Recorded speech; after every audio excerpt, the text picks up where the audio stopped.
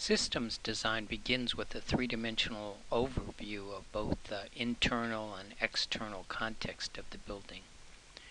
This is the holistic approach to engineering that looks at the total building as a coordinated whole from the very beginning of a project.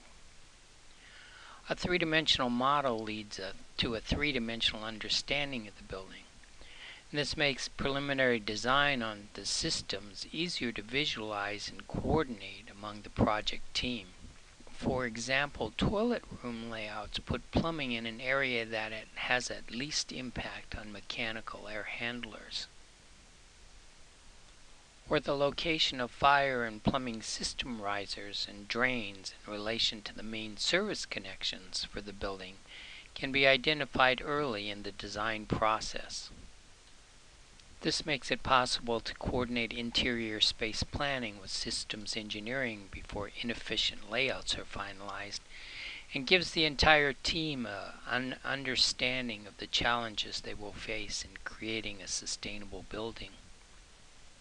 The result is a carefully choreographed engineering and construction process that requires careful coordination to make sure everything fits as efficiently as possible.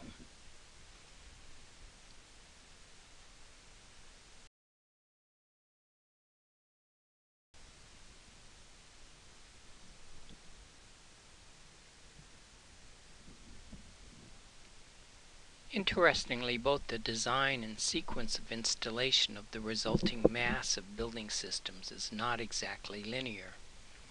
Instead, it follows a leapfrog layering approach where one system is roughly placed over another and then tied into the system that follows.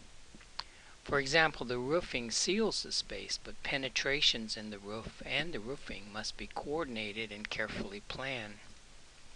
Drainage in and around the building and the site connects to building plumbing and mechanical systems, but they must be in place and coordinated before excavation can be completed. The same is true for the plumbing. Rough-in supply and waste lines need to be installed before foundations and designed to fit into the building's structural frame. Fire systems are also installed, and often before the plumbing. Both the plumbing and fire systems are designed by plumbing engineers and installed by licensed plumbers. Heating and cooling systems are then installed early in the interior construction process. This is so that they can be coordinated with the systems already in place, connected to the electrical services that will follow. Actual connection of the electrical lines, the feeders and circuits come after the conduit and wire ducts are in place. In many cases, this is after the walls and ceilings are completely finished. That means that the input and output control system, in other words the intelligent portion of the building, can only be hooked up and tested after almost all of the building systems have been put in place. In other words, every trade and subcontractor must coordinate their particular installation with one or all of the trades involved in the construction process. In addition, in many cases, each must finish before the other can begin.